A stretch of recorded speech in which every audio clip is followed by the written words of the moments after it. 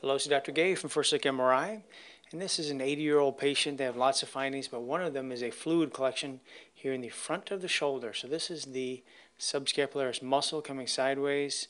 Here's the tendon attaching on the lesser tuberosity. If we go up high, we're going to find the coracoid process. There we go. It wraps around here. Here's the tip of it. Here's the coracobrachialis muscle going down. And we can see this fluid collection is in front of the subscapularis, but behind the coracobrachialis muscle. And if we look on the sagittal view, we want to see, does this communicate with the joint or not? It does not look like it does there. And on this view here, we see a sagittal view. This is the joint. There's no fluid in the joint. And there's no fluid up here. There's a space up here, potential space. We call this the superior subscapularis recess. Very commonly, if you have a joint effusion, the fluid will poke out here in the front into this recess or bursa, and this will be distended.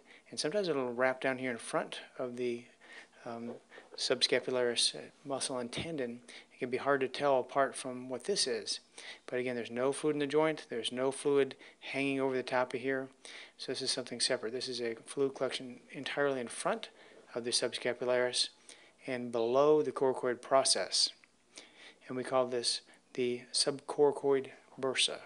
And so when the fluid is really descended like this, we say they have subcoracoid bursitis.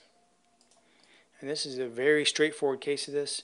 Fluid is obviously separate. They have no fluid within the joint, but it's surprising how hard it can be to tell where the fluid is sometimes up here when you see fluid hanging over the top of the subscapularis tendon and there's a joint effusion. It can be hard to tell if you just have fluid within that superior subscapularis recess or if there's also a bursal effusion here in the subcoracoid bursa, because it looks like the fluid is continuous sometimes. So this is a very straightforward case. I want to show it, and thank you very much.